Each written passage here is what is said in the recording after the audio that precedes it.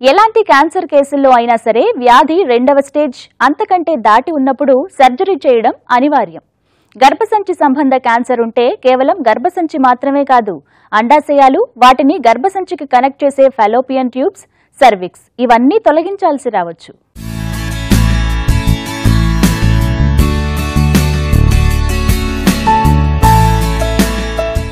గర్భసంచి క్యాన్సర్ గురించి మాట్లాడుకుంటే లోపలి పొర ఎండోమెట్రియంలో వచ్చే క్యాన్సర్ అత్యంత సాధారణమైనది. ఇంతకు ముందు చూసినట్టుగా ఆలస్యంగా బయటపడే లక్షణాల వల్ల గర్భసంచి క్యాన్సర్ ని గుర్తించడం కష్టమవుతూ ఉంటుంది. అందుకే ఈ తరహా క్యాన్సర్ కేసులు అత్యధికంగా 2-3 స్టేజ్ల్లో బయటపడుతూ ఉంటాయి. ఎండోమెట్రియల్ క్యాన్సర్ విషయంలో ఆలస్యమైన కొద్దీ ఆ పొర దాటి క్యాన్సర్ గర్భసంచి లోపల కండరాలకు వ్యాప్తి చెందే అవకాశం ఉంది. వ్యాధి తీవ్రత మొదటి స్టేజ్ దాటి కనుక ఉంటే సర్జరీ తప్పనిసరి కావచ్చు. యూటైన్ క్యాన్సర్ కి the surgery is called as staging. So without that staging మనకి అది ఎర్లీ స్టేజా, అడ్వాన్స్ స్టేజా, రేడియేషనా, కీమోథెరపీయా మనకి తెలియదు. And bleeding is the main symptom for యూటైన్ cancer. కాబట్టి ఆ యూట్రస్ మనం తీయక తప్పదు. యూట్రస్ తీయకుండా ఆ బ్లీడింగ్ ఆగదు. 2 folds. 1 is to stop that bleeding, second is to do staging, which తర్వాత ఫర్దర్గా ట్రీట్మెంట్ చేయడానికి మనకి హెల్ప్ చేస్తుంది. కాబట్టి surgery is must for యూటైన్ cancer. యూటైన్ cancer one of the best cancers in the body అని చెప్పొచ్చు. బికాస్ ఇది చాలా ఎర్లీగా ప్రెజెంట్ అవుతుంది. మెనోపాజల్ ఏజ్ వచ్చిన తర్వాత బ్లీడింగ్ స్టార్ట్ అయిన వెంటనే పేషెంట్స్ భయపడి they come to doctor. So నార్మల్గా స్టేజ్ 1, స్టేజ్ 2లో క్యాన్సర్స్ చాలా ఎక్కువ చూస్తామన్నమాట. దీనికి ట్రీట్మెంట్ సరిగ్గా తీసుకుంటే మాత్రం మంచి సర్వైవల్, మంచి లైఫ్ అనేది 5 years 10 years చాలా మంచి లైఫ్ ఉంటుంది. క్యాన్సర్ చికిత్స పలు రకాల వైద్య పద్ధతుల కాంబినేషన్లో ఉంటుంది. Radiation, chemotherapy, chemo radiation, hormone therapy ఇవన్నీ కొన్ని చికిత్సా పద్ధతులు. రెండవ స్టేజ్ దాటిన క్యాన్సర్ కేసుల్లో తప్పనిసరిగా సర్జరీ అవసరం కావచ్చు. సర్జరీ చేయగా ఏదైనా క్యాన్సర్ కణాల మిగులు ఉందంటే రేడియేషన్ థెరపీ చేయాల్సి రావచ్చు. ఇక ఎక్కడైతే క్యాన్సర్ మొదలైందో అక్కడి నుంచి శరీరంలో మరిన్ని ప్రాంతాలకు, ముఖ్యంగా దూరంగా ఉన్న ప్రాంతాలకు క్యాన్సర్ వ్యాపిస్తే అందుకు తప్పనిసరిగా కీమోథెరపీ అవసరం ఉండొచ్చు. కీమోథెరపీ వల్ల అలసట, జుట్టు రాలిపోవడం, ఆకలి మందగించడం, వికారం, వాంతులు, త్వరగా గాయాలు తగిలే అవకాశం ఉంది. సర్జరీ చేసిన తర్వాత కొన్ని రకాల క్యాన్సర్స్ మళ్ళీ తిరిగి రావచ్చు.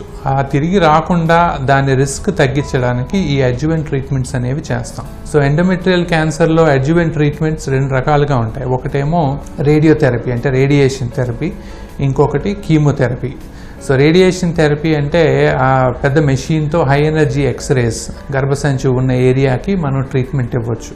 సో ఈ రేడియోథెరపీ 2 రకాలుగా ఉంటుంది. ఒకటేమో ఎక్స్టర్నల్ బీమ్ రేడియోథెరపీ, రెండవ రకం ఏంటంటే బ్రాకిథెరపీ. ఒకవేళ రేడియోథెరపీ ఇవ్వాలి అనుకుంటే మళ్ళీ ఆ స్టేజ్ ప్రకారంగా దానికి బ్రాకిథెరపీ ఇవ్వాలా, లేకపోతే ఎక్స్టర్నల్ బీమ్ అంటే పెల్విక్ రేడియోథెరపీ అనేది ఇవ్వాలా, అప్పుడు మీ డాక్టర్తో డిస్కస్ చేసి డాక్టర్ చెప్తారు. కీమోథెరపీ కూడా అవసరం వస్తుందా లేదా అనేది అప్పుడు డిస్కషన్లో వస్తుంది. సో ఈ కీమోథెరపీ బెనిఫిట్ ఏంటంటే ఒకవేళ ఈ మనం సర్జరీ చేసి తీసే లోపల ఈ ఎండోమెట్రియల్ క్యాన్సర్ కణాలు వేరే పార్ట్స్ ఆఫ్ ద బాడీకి ఎక్కడికైనా స్ప్రెడ్ అయి ఉంటే ఈ కీమోథెరపీ ఇవ్వడం వలన ఆ కణాలని ఈ కీమోథెరపీ చంపేస్తుంది. సో ఈ కీమోథెరపీ అనేది ఈ సర్జరీ అయిన తర్వాత అందరు పేషెంట్స్కి ఇవ్వాల్సిన అవసరం ఉండదు. కొంతమందిలో హై రిస్క్ ఆఫ్ రికరెన్స్ అంటే కొంచెం ఇది క్యాన్సర్ తిరిగి వచ్చే రిస్క్ కొంచెం ఎక్కువ ఉన్న వాళ్ళకి ఈ కీమోథెరపీ తీసుకోవడం వల్ల బెనిఫిట్ ఉంటుంది. వేరే వాళ్ళకి చాలా మందికి ఎర్లీ స్టేజ్ క్యాన్సర్ వాళ్ళకి కీమోథెరపీ తీసుకోవడంలో బెనిఫిట్ ఉండదు. సాధారణంగా క్యాన్సర్ల వెనుక పలు రకాల రిస్క్ ఫ్యాక్టర్స్ ఉన్నప్పటికీ క్యాన్సర్ రాకుండా పూర్తిగా అడ్డుకోవడం కుదరని పని. కేవలం రిస్క్ తగ్గించుకునే ప్రయత్నంగా కొన్ని జాగ్రత్తలు తీసుకోవచ్చు. క్యాన్సర్లో ప్రతి రకానికి పెద్ద రిస్క్ ఫ్యాక్టర్ ఊబకాయం. అందుకే ఐడియల్ వెయిట్ అంటే ఎత్తుకు తగ్గ బరువు మెయింటైన్ చేయడం తప్పనిసరి. గర్భాశయ క్యాన్సర్ రిస్క్ ని పెంచేది నియంత్రణలో లేని డయాబెటీస్. వీటితో పాటుగా కుటుంబ నియంత్రణ కోసం వాడే మందులు, యూటిరైన్ డివైజెస్ వల్ల గర్భాశయ క్యాన్సర్ రిస్క్ తగ్గుతుందని తెలుస్తోంది. మనకు రిస్క్ విషయాలన్నీ తెలిసినప్పుడు దీని గురించి మనం జాగ్రత్త పడడం కొంచెం సులభం. అంటే అన్నిటికంటే మోస్ట్ ఇంపార్టెంట్ రిస్క్ ఏంటంటే ఒబేసిటీ, అంటే విపరీతమైన వెయిట్. ఈ వెయిట్ వలన ఏమవుతుందంటే మన యొక్క ఫ్యాట్ బాడీలో ఎంత ఎక్కువగా ఉంటే అంత ఎస్ట్రోజన్ లెవెల్స్ మీకు ఎక్కువగా ఉంటాయి. ఎప్పుడైతే ఎస్ట్రోజన్ లెవెల్ ఎక్కువ అవుతుందో అప్పుడు ఈ యొక్క గర్భసంచి యొక్క లైనింగ్ కూడా చాలా పెరిగిపోయి అది అప్పుడు క్యాన్సర్గా మారే అవకాశం ఉంటుంది. ఇటువంటి సిచ్యువేషన్ పాలిసిస్టిక్ ఒవేరియన్ డిజీజ్ అంటే PCODలో ఉంటుంది. తర్వాత ఎవరన్నా హార్మోన్స్ తీసుకోవాలనుకొని దాన్ని ప్రొటెక్షన్ లేకుండా సరైన ప్రిస్క్రిప్షన్ లేకుండా హార్మోన్స్ తీసుకుంటుంటే అది కూడా అవుతుంది. మొట్టమొదలే మనం ఇవన్నీ కంట్రోల్లో ఉండాలి అని చెప్పి చూసుకోవాలి. ఇవి కంట్రోల్లో ఉండాలి అంటే ఏమిటి, ఎవరిని అడిగినా కూడా వాళ్ళు ఏమంటారంటే, ఓ మేడం మాకు 40 ఏళ్ళు అయిపోయినాయి, ఇంకా పెద్దవాళ్ళు అయిపోయాం, ఏదో ఒకటి అవుతుంది అన్న కొంచెం నిరాశలో ఉంటారు. అది మనం మానేయాలి. ఎందుకంటే మగవాళ్ళు 70 ఏళ్ళ వరకు జీవిస్తే ఆడవాళ్ళు 80 ఏళ్ల వరకు జీవిస్తారు.